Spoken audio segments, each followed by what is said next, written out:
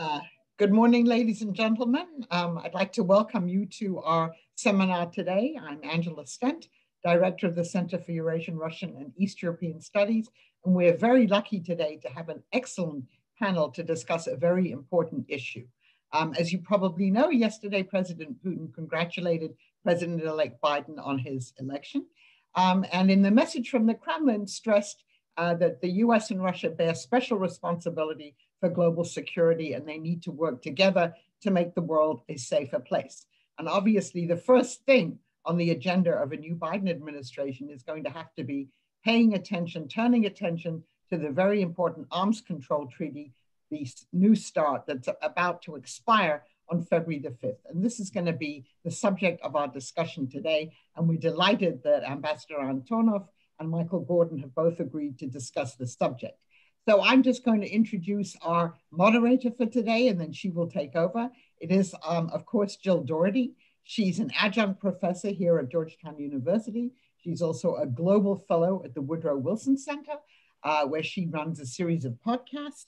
And of course, before that, she was for many years a very well-known CNN correspondent, a correspondent from Moscow for a number of years, and then the State Department correspondent. I know that even in high school, she was a very assiduous student of Russian, and she's an expert in all things Russian. So we're delighted to have you moderate this, Jill, and I'm going to turn it over to you.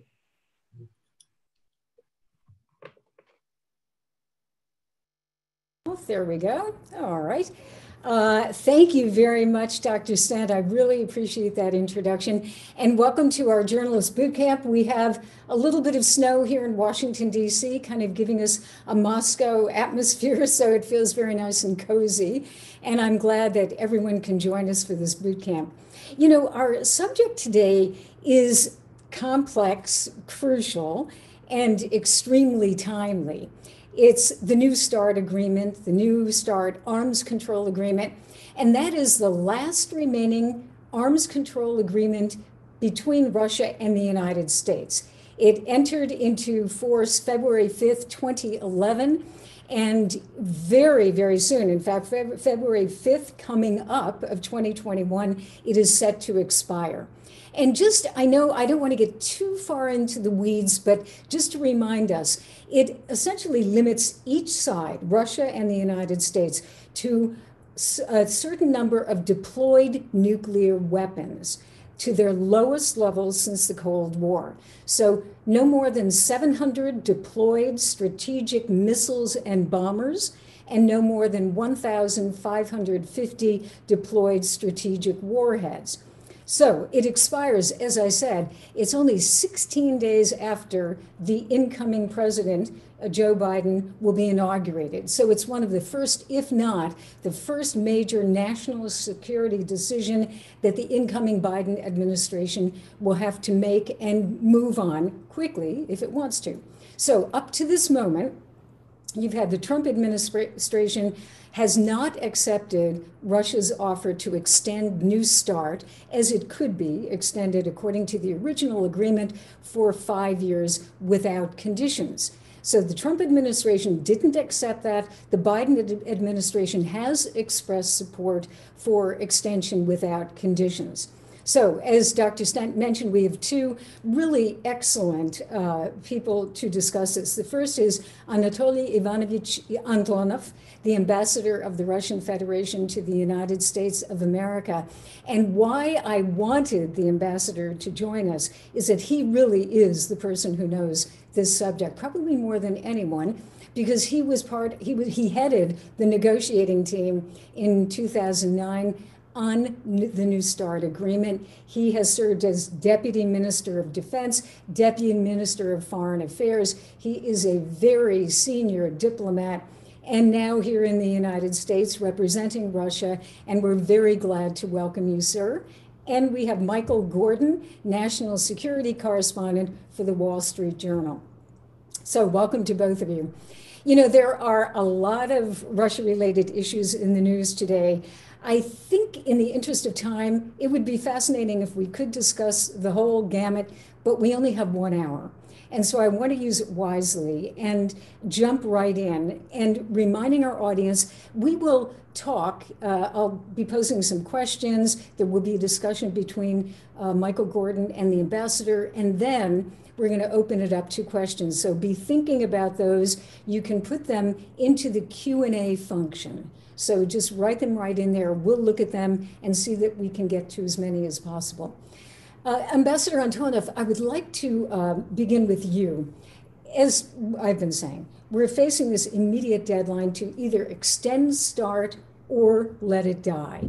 And President Putin offered to extend it for 5 years without conditions.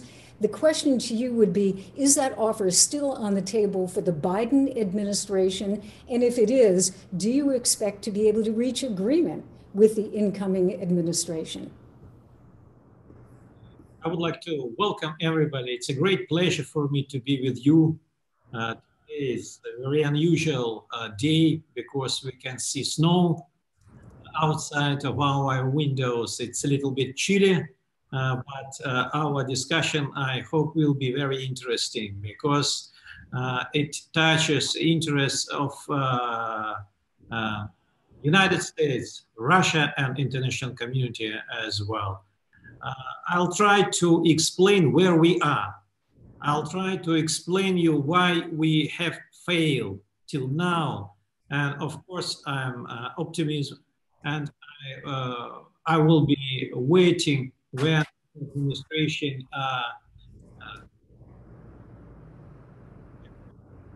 communities can start working, and when there will be an invitation for me, for my colleagues to come to State Department, to White House, to Pentagon, and to start real negotiations, not discussion, but negotiations. It's very important for us.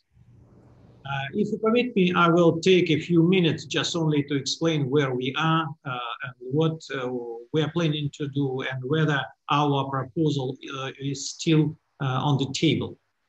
The fate of New START is a central issue for strategic stability. Indeed, there is not much time left before its expiration date.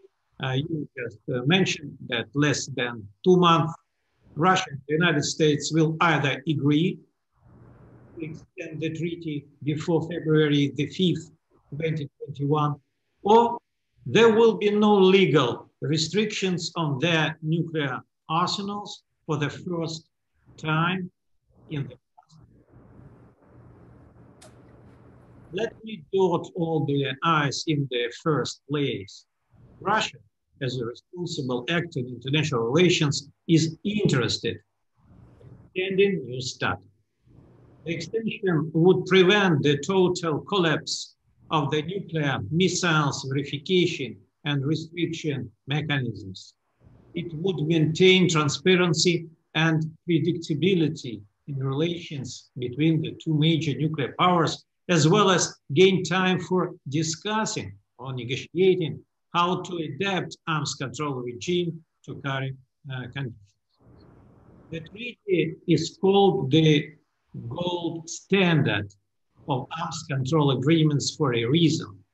To fulfill its central provisions, Russia and the United States reduced the total number of nuclear warheads by a third, down to 1,550, and lowered the maximum level of deployed delivery vehicles by more than a half, down to 700. I want to emphasize that New START does not limit the development of new and modernization of the existing strategic offensive weapons. Thus, the military and political leadership of our country has repeatedly stated that new intercontinental missile Avangard and Sarmat will be treaty accountable, unless, of course, the agreement will cease this. Therefore, New START maintains strategic balance without undermining nuclear authority. One of the most important elements of the treaty is its level of transparency and predictability, providing both kinds of information on the current state of their strategic force. as of December 2020, United States and Russia teams 328 on-site inspections of ICBM, and heavy bomber sites. It have 20,000 Mr. Ambassador, I'm very, very sorry to interrupt. We seem to be having a slight audio problem, and I'm wondering if you would be able to move slightly closer to the computer, that you might get a little bit better sound, or it might be just the Wi-Fi connection. I'm very sorry to interrupt, but please continue. Again, somebody would like to create additional problems for Russian-American relations. Sounding better already. Everything can happen, of course, but you see that it's very ridiculous. I just would like to mention that all these measures that I have mentioned, and I don't want to repeat them again, contribute to preventing a new strategic nuclear arms race and a possible nuclear conflict. That's why New START not only meets interests of the United States and Russia, but also benefits the international community as a whole. It would be unwise to abandon such an effective instrument, particularly since we have nothing to replace it with. Therefore, Russia consistently advocates for the extension of the treaty. Back in December 2019, Russia offered the United States to extend this agreement for 5 years without any preconditions. And I would like to answer to your question. This offer still stands. However, our partners in Washington are not ready for an unconditional extension of New START in exchange for a short-term renewal just for 1 year. You remember that we are in favor of 5 years. They have proposed signing a politically binding framework agreement to determine the main parameters of follow-on arms control treaty. On October the 20th, Russia declared its readiness to meet the United States halfway on 2 key issues. We agreed to extend the treaty for 1 year, and we expressed our regret, and to freeze for the same period the number of nuclear warheads that each party possesses. However, this was not enough for the United States negotiators. They insist on an excessively harsh verification regime of the freeze. It's not that we oppose verification regime or verification instruments in general. I would like to emphasize it again. We are not against, moreover, we have verification regime in START treaty. But in this case, such regime would be inconsistent with the subject and format of a political agreement. All verification regime, all verification instruments have to be ratified. It is in accordance with your legislative norms, as well as it goes along with the Russian constitution. That's why we cannot take politically binding commitment on verification measures without getting consent from State Duma, as well as in your case from Senate. And we are sure that it's only through detailed and substantive negotiations that we can determine what the next agreements verification mechanism should look like. I should also say a few words about Washington's persistent ideas on including new systems and participants in arms control negotiations, because last maybe 3 months, we discussed this issue very, very thoroughly and in details with our colleagues from State Department and White House. You know very well how much the geopolitical situation has changed since the Cold War and how much progress in military technologies we have made. The role of new factors affecting strategic stability is on the rise. They include, you are not surprised, missile defense, global strike systems, hypersonic delivery means, emerging space weapons, etc. To ignore them, it's impossible and downright dangerous. That is why Russia favors a comprehensive approach to arms control agreements. As for expanding the negotiating format to new participants, we are open to a multilateral dialogue. However, we believe that forcing anyone to participate in such discussions is counterproductive. I would like to confirm that our priority is engaging the United Kingdom and France in the arms control dialogue.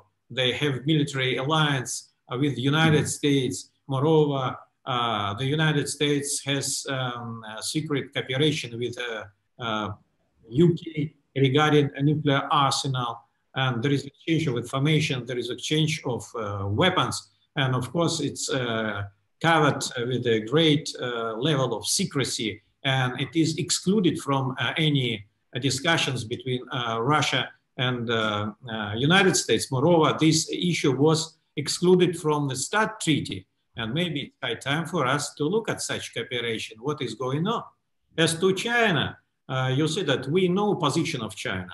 China has mentioned that at this juncture, China is not ready to start, to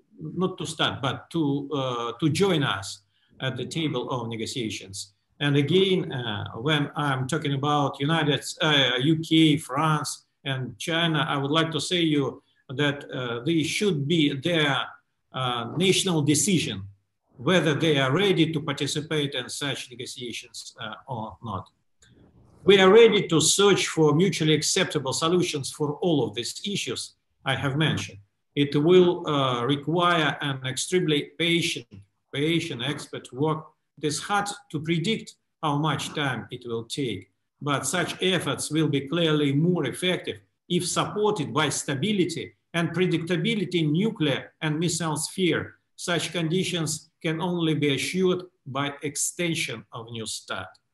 Concluding my remarks, I would like to note that the uncertain fate of the treaty is but one manifestation of the current alarming state of arms control.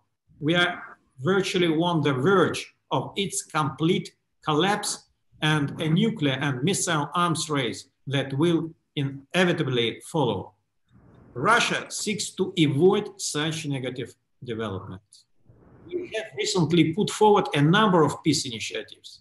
However, this administration has consistently rejected them, all while speaking about the need to achieve overwhelming military dominance and accusing us of aggression.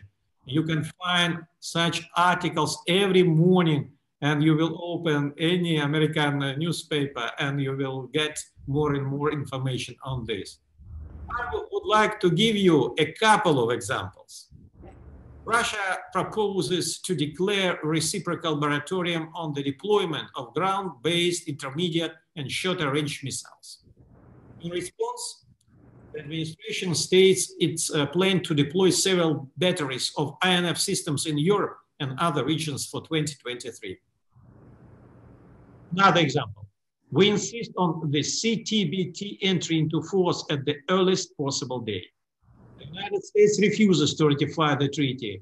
Its example is followed by other countries. I don't want to name names. Their participation in the agreement is necessary for entry into force. This very important treaty.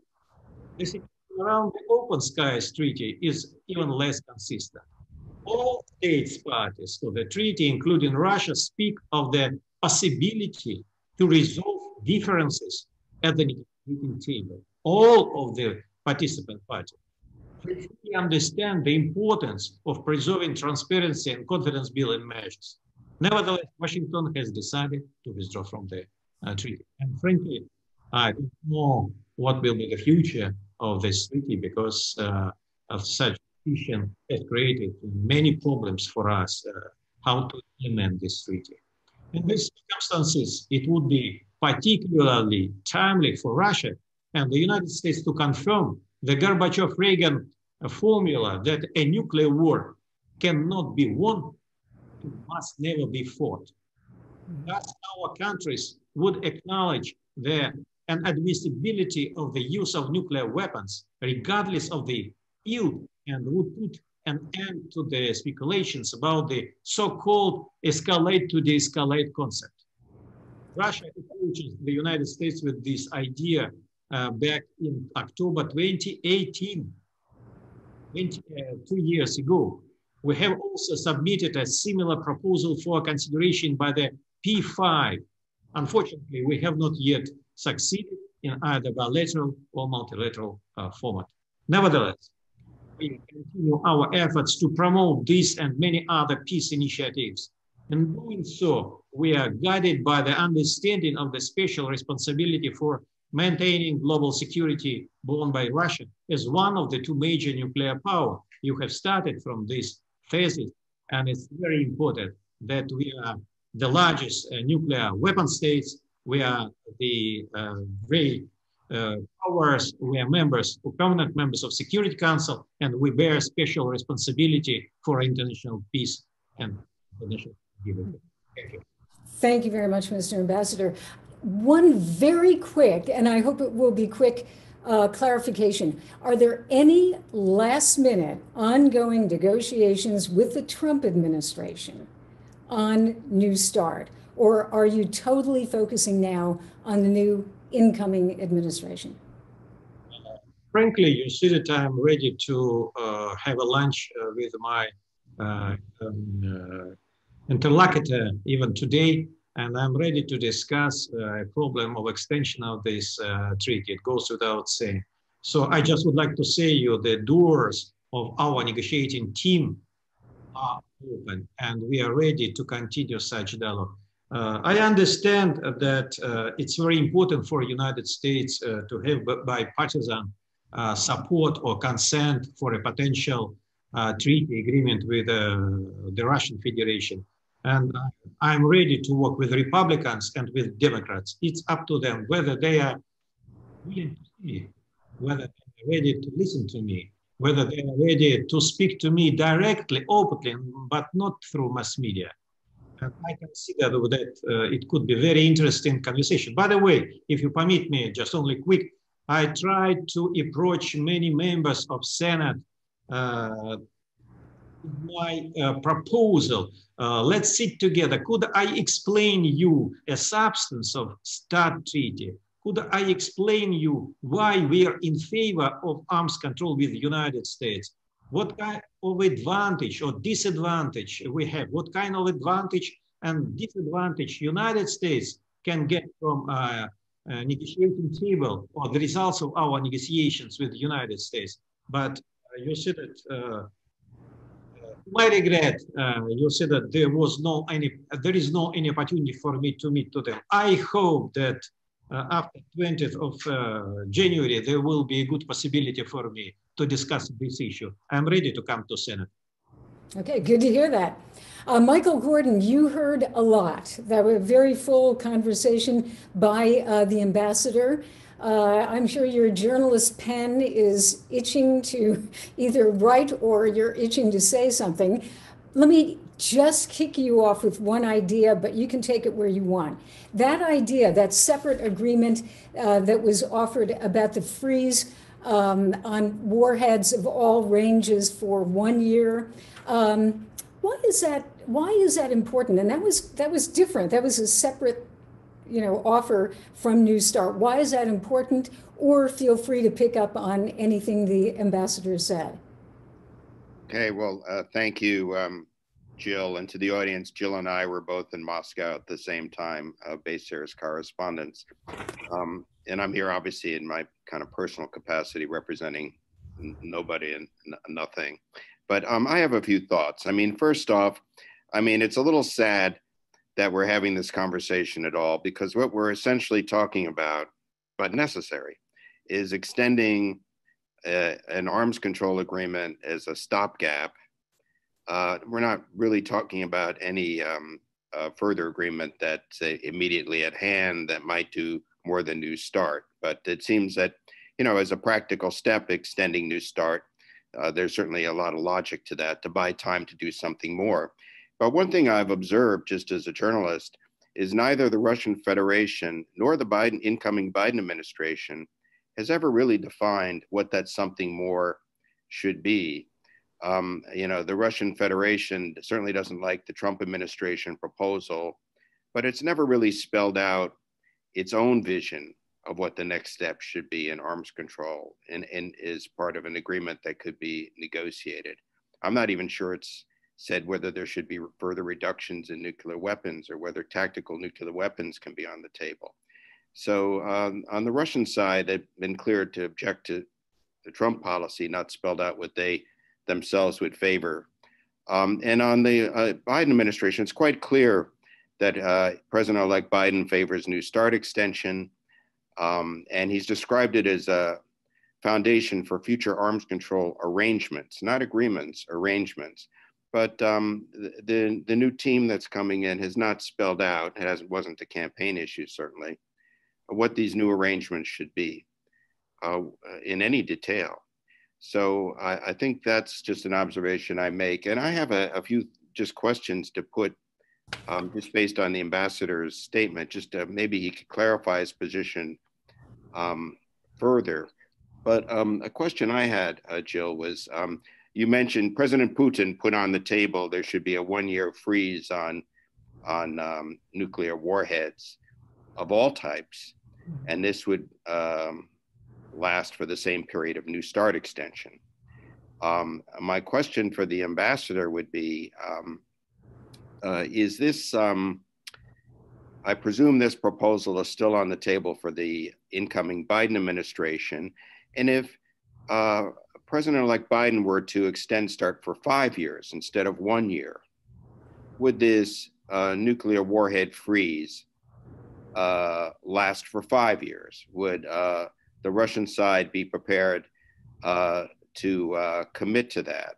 And then also the President-elect Biden has said during the campaign that he said that the sole purpose of US nuclear weapons, in his view, should be to deter a nuclear strike. This is not a no first use statement, but it's a bit of a move in that direction. The sole purpose.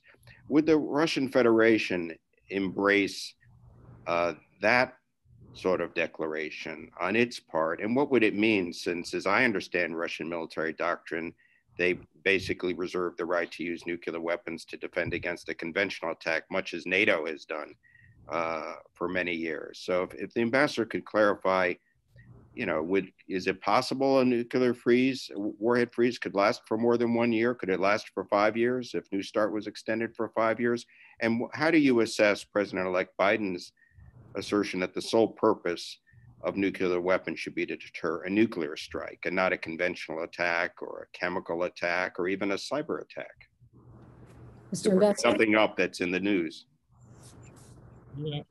Okay, thank you. Of course, you are raising very sensitive issues, very important issues, and I understand that all journalists, specialists would like to know answers to these questions. What I would like to say to you first, Michael, you said that you're right saying that we would like to not to permit collapse of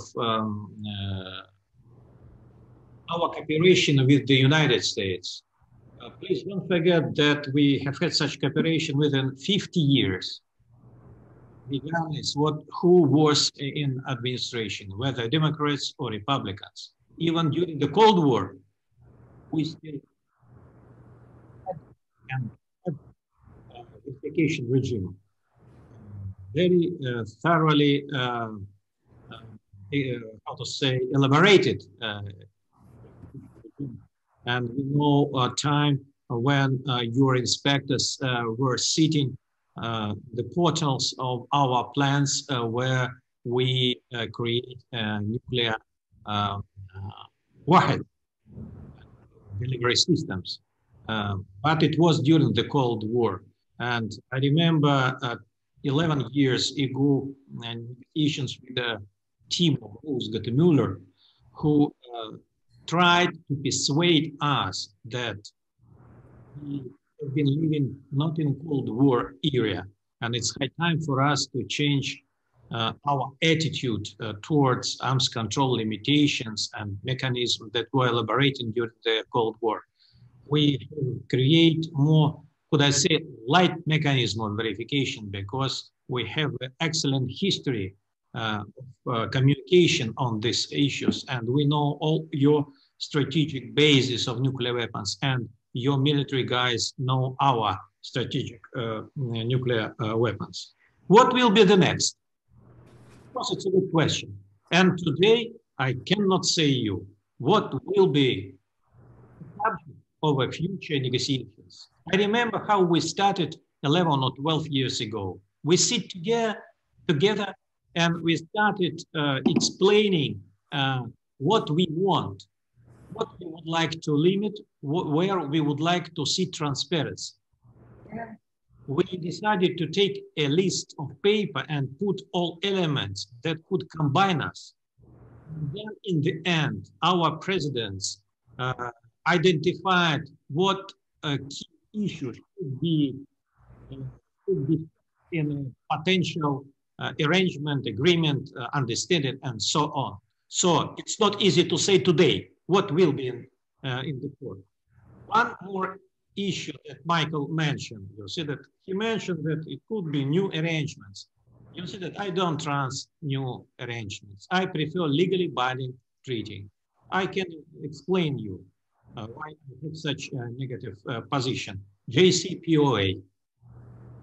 Legally, it's not legally, it's politically binding commitment by one administration. And immediately when another administration came to White House, that administration has decided to leave such arrangement. So we need more predictability when we are talking about arms control. Many times during my meetings with a journalist, with a specialist, I used to explain Japanese proverb that it's very easy to destroy a church within 1 year, but it will be needed 3 years to construct a new one.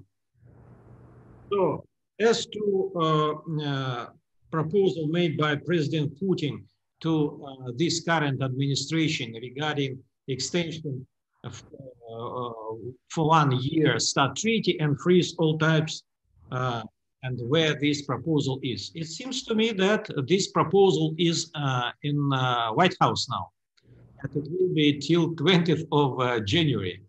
We would like to see who will come to administration, would like to know who they are. And it seems to me that we have to start from the scratch, because we have nothing with this administration regarding any agreements in arms control. What we have now, there is just only a legally binding document that we call golden standard. That's all. Let's decide. Should we keep first? Then we will negotiate other issues that are very important for United States. And please don't forget that the Russian Federation has its own position, has its own concern regarding United States policy. It's normal. It's normal. We are an independent country and we have our concerns. And you say, what this administration has done? This administration has decided to put on the table just only ideas that could meet the interests of United States, totally ignoring Russian concerns. Some of them we expressed 10, 15 years ago, and I'm ready to mention it, just only one, to save time, missile defense. Okay, thank you, Mr. Ambassador. A question came in, and I think maybe a couple of questions already I'd like to address. And Michael, I think it's important that you put these in perspective because of your understanding of this issue. One from William Courtney is, will an extension of New START have a positive impact on other areas of US-Russian relations, or is this a wholly separate issue? And that's something that I've been thinking about. Is there more to the US-Russia relationship than simply arms control? Mr. Ambassador, if you can keep it very short, and then I want to hear from Michael, and then we'll get some more questions in. Thank you. So will it improve positive impact on other areas of the relationship? During the Cold War period, strategic stability issues were a core of our, or heart of our relations. And of course, I'm working here not a representative of my president on strategic stability. I'm representative of the Russian Federation on all issues.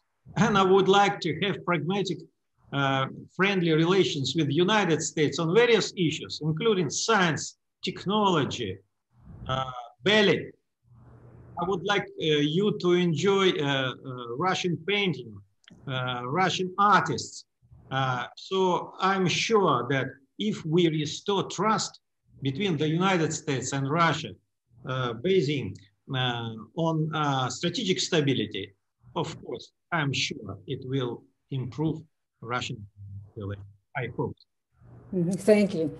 Michael, could I ask you about verification? I mean, there is a question about that, and it's always been a very big issue. The question is quite specific. It has to do with other proposals for verifying, for counting nuclear warheads that are not deployed on strategic offensive delivery systems. And the question is, would the Russian Federation, this is, I know, a question for the ambassador, but let me hear Michael on this for a second. The question is, would the Russian Federation be prepared to discuss on-site inspections or portal monitoring of warhead storage sites or other sites where warheads are manufactured? Why is that? Why has verification always been such a thorny issue? Should we just continue with what we've got? Is there something that we could move in that direction? What do you think? Well, I mean, it's an excellent question.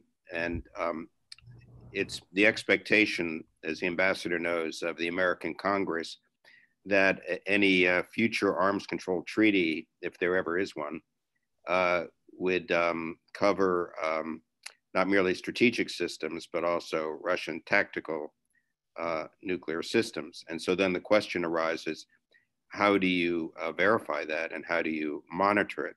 And what the Trump administration was looking for was a declaration by each side of how many of sort of non-strategic warheads it had. And then it had an idea that it wasn't actually ready to deploy this idea in practice quite yet, but an idea for monitoring this, where you would set up a system outside of warhead production facilities, sort of as was done in a certain sense during the INF treaty outside Butkinsk, to monitor warheads kind of coming in and out. And so that was in lieu of going to every individual site where warheads might be deployed, but it would give you a fix on how many new ones were coming in and how many warheads were being retired. This is the so-called portal monitoring system, which was more of an idea than an actual capability the US was ready to deploy.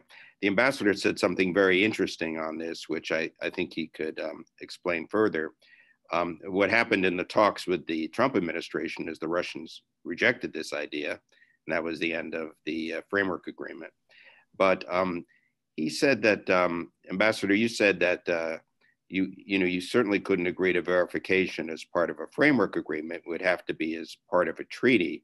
So I guess the question would be, if tactical nuclear warheads were encompassed by a future arms control treaty that was to be ratified by the Senate, would Russia accept at least the principle that there should be some degree of intrusive verification to monitor the number of these tactical warheads? You said it wasn't acceptable for a political agreement, but you left the door open as a treaty. Is that something Russia would accept? And might you even consider a portal monitoring arrangement? Or do you have some other idea for how to go about this that you would like the Americans to consider?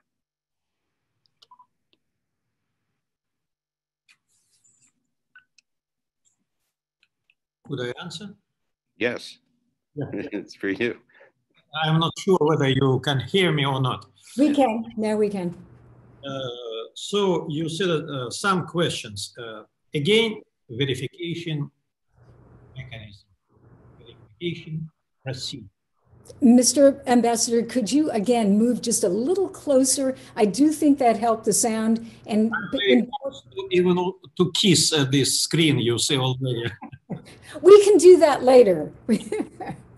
So verification and control mechanism of any agreement, of any arrangement, like, for example, it was done in JCPOA. But I hope that everybody understands the differences between the status of JCPOA and START treaty agreement. First of all, we have to deal with the subject scope of any agreement. Then we will decide what kind of verification measures we will take on board and what kind of measures will be enough for us to be sure that central parts or central limitations of this treaty are fulfilled, and there is no any hesitation in opposite party that, for example, Russia is violating one or another ceiling that will be identified in this treaty. We should start discussing verification mechanism, whether it should be intrusive or it should be more light, and then it was fixed in a START treaty. I would like to repeat that it was American proposal to forget about portal verification system that was existing during INF treaty period, during the Cold Treaty period. It was American proposal to make this verification more easy. We were reluctant at that time, but they persuaded us. And you see that how situation has changed, and now at least some specialists in the United States are insisting to see more intrusive measures regarding any subject that will be a core of a potential new treaty.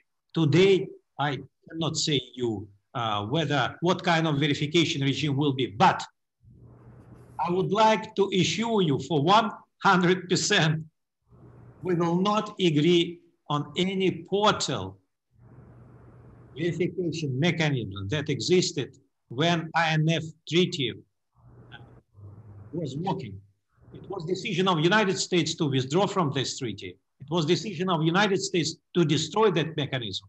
And we are not ready to take just only this mechanism from that old one treaty and put it in a new one without understanding what will be subject, what will be the scope of this negotiation. Another question that Michael has mentioned, he said to me that there was a decision of Senate regarding some elements of a new potential treaty. And he has mentioned nuclear, tactical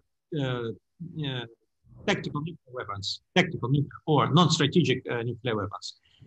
You see that I'm not sure that it will not be enough 1 hour to explain where we are on this issue, because what we are concerned, what we are talking now, we are talking about deterrence capabilities. Tactical nuclear weapons, non-strategic nuclear weapons. It's not a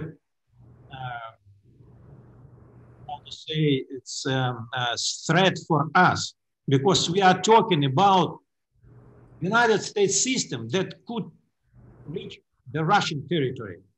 There is difference in identification what is tactical nuclear weapons in the United States and in the Russian Federation. There is no definition at all. So we have to sit again, we have to permit our experts to sit and to discuss what we want to discuss and what kind of subject will be. Moreover, it's very important that your tactical weapons, how we understand, is deployed in Europe, in various European countries. And these bombs can be delivered to the Russian territory very quickly.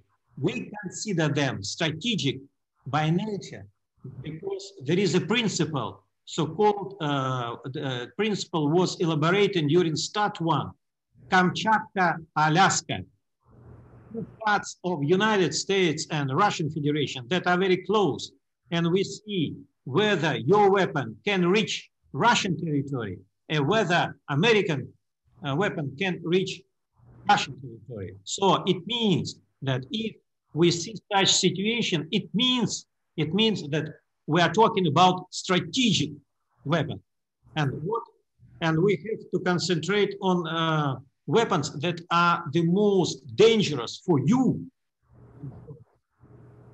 Once again, let's permit our negotiators to deal with this issue. Okay, thank you, Mr. Ambassador. Jill, don't forget that President Putin has decided to freeze all weapons, all nuclear weapons, without saying whether it is strategic one or tactical one, all nuclear weapons, as it was proposed or put on the table of negotiations by this administration for 1 year, taking into account that strategic factors that are very important, cybersecurity, missile defense, conventional weapons will be discussed during negotiation that could be started immediately after extension of START treaty. See, that's the thing. Thank you. I think that's very important, and it kind of pushes our discussion. I almost felt that we were in the midst of arms control negotiations right now, because obviously you know the subject very, very well. But let's broaden it out a little bit. And if I could return, and Michael, this is for you. If I could return to the idea of China. I know in the beginning, the Trump administration made it a very important point that they wanted to bring China into any new agreement. Initially, Russia said, no, the Chinese are not interested and we aren't either. And there seems to be a bit of evolution of that view, because now I hear the ambassador saying it's a national decision for other countries. Michael, why was it so important for the Trump administration to insist in the beginning that China be brought in? Is it actually important? And going forward to other agreements that we might have, is it worth it? Should China be part of these agreements going forward? I think that for the it's a excellent and not an easy question.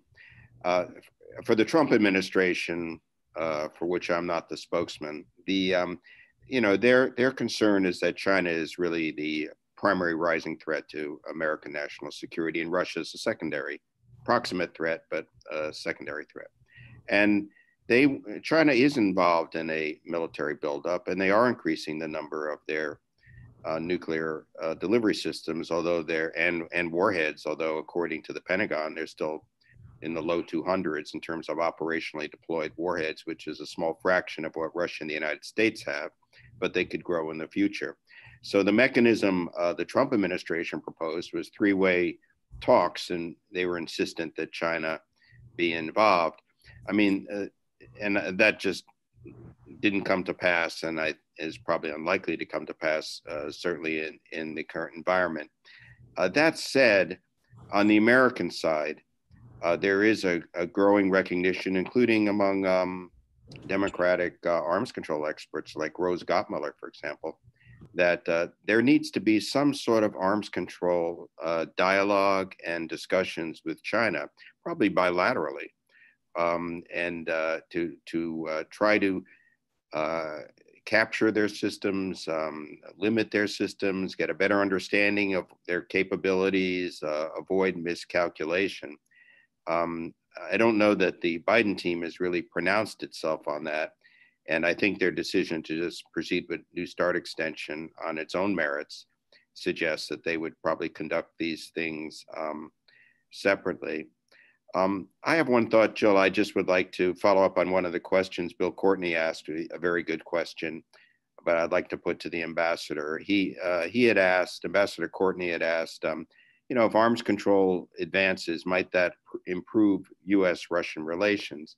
And my question for the ambassador would be a little bit of the converse, which is, I guess it's possible to have arms control negotiations that are carried out in the midst of difficult relations. That was done during the Cold War.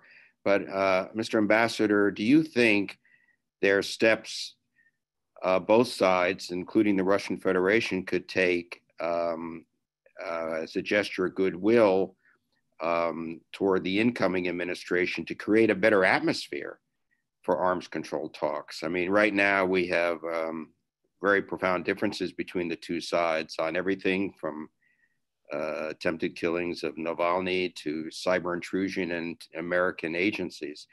But do you think there are steps that might be taken at the outset of the Biden administration to improve atmospheres for negotiations, generally including arms control? And I'd be remiss if I just didn't ask you, since it's in the news today, is it the case, as the Americans say, that Russia carried out a cyber intrusion into American agencies to try to steal information, or do you consider that not a valid allegation? Mr. Ambassador? Yes, you said it. Now it's clear for me who Michael is. He is not a member of this administration because he mentioned that we are second threat for the United States, because this administration is considered that we are imminent threat and China is just only a second one. So it's clear for me, yes. I trust, Michael, that you are not from this administration. You're right. You're 100 times right that we need more favorable atmosphere in Russian-American relations. We should create more favorable atmosphere for our dialogue. But Michael, you understand that I get a salary here, and my purpose is to stabilize and to improve Russian-American relations. How can I get it if some key officials from Washington don't want to see me? I sent so many letters to Congress with just only, Jill, with just only one request. Could I pay a courtesy call? Could I come to you? Could I explain where we are? Could I say what we want, what we don't want? Could I say a few words about publications that I can see every day in your newspapers that Russia is a devil and so on? You see that, but there is no opportunity for me to speak. There is no opportunity for me to discuss. Michael, I need your assistance. I need your assistance as a journalist. You see that, help me. Could you, for example, organize a lunch? Could you organize a dinner? Could you invite some guys from Congress? We will sit together. We will discuss. I will bring caviar. I will bring vodka. And you see that I will create a good atmosphere for our discussion. Yes, to your question regarding so-called cyber attack by Russian side. I would like to say you, if you permit me, just only 30 seconds. We have published on our embassy resources, information resources, 2 paras on this issue. We paid attention to another unfounded attempts of the US media to blame Russia for hacking attacks on US government bodies. We declare responsibly. Michael, you see that it's for you especially. Malicious activities in the information space contradict the principles of foreign policy of Russian Federation. I will not continue. It's possible to find it on our site.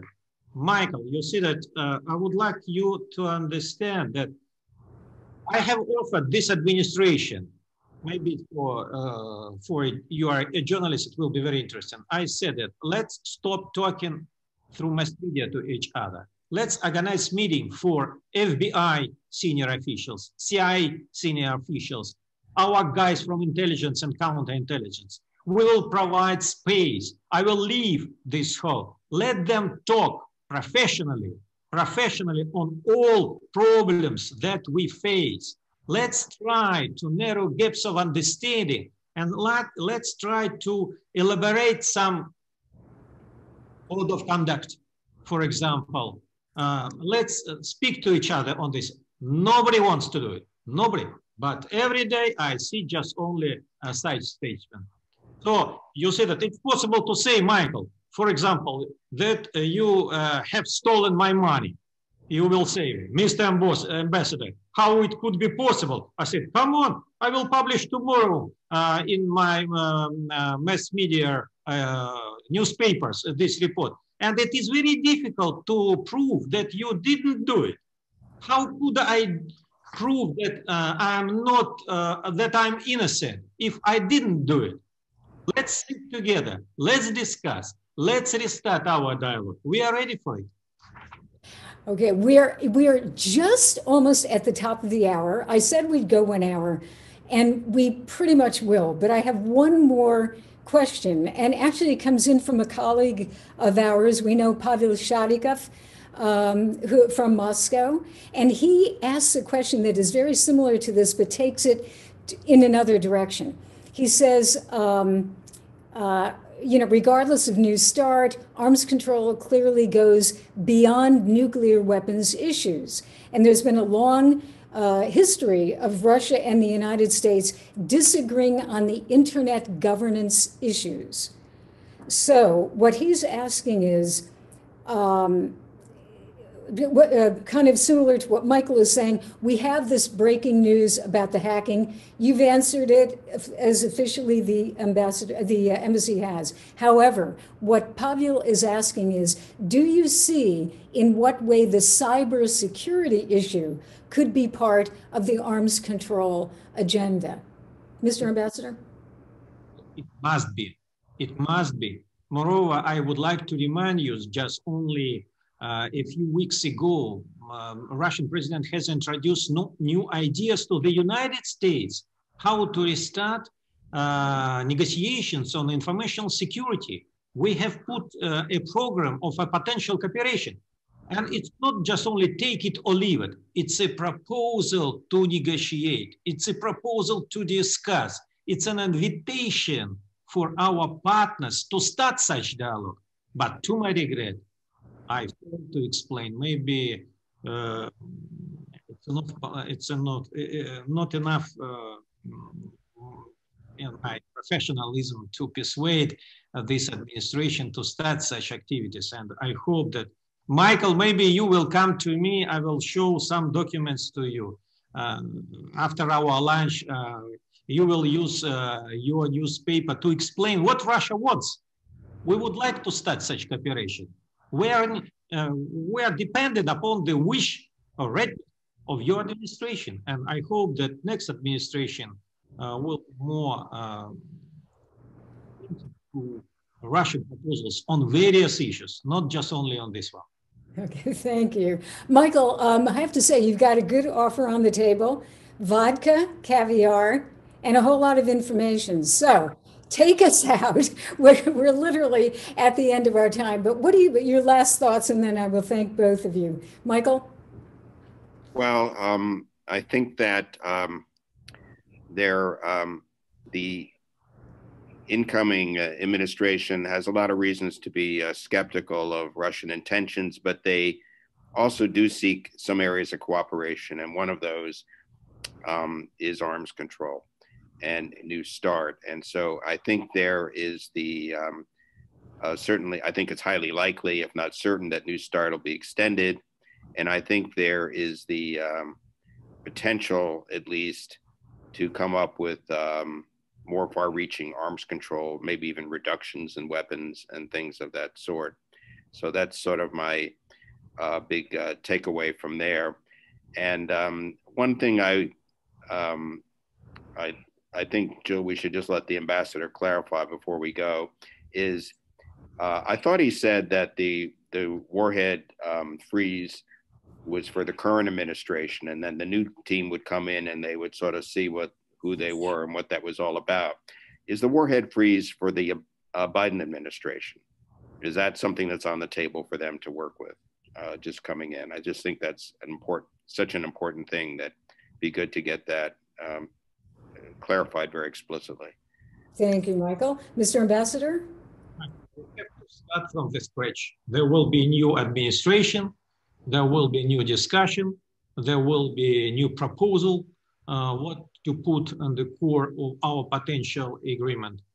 Let's wait for a while, just only 1.5 months, and we will see whether the incoming administration is ready to extend the START treaty or not. And it's very important to understand what kind of world we will face on 21st of January. And just only a few sentences in the end, Jill. I would like to thank you for this opportunity to speak to you.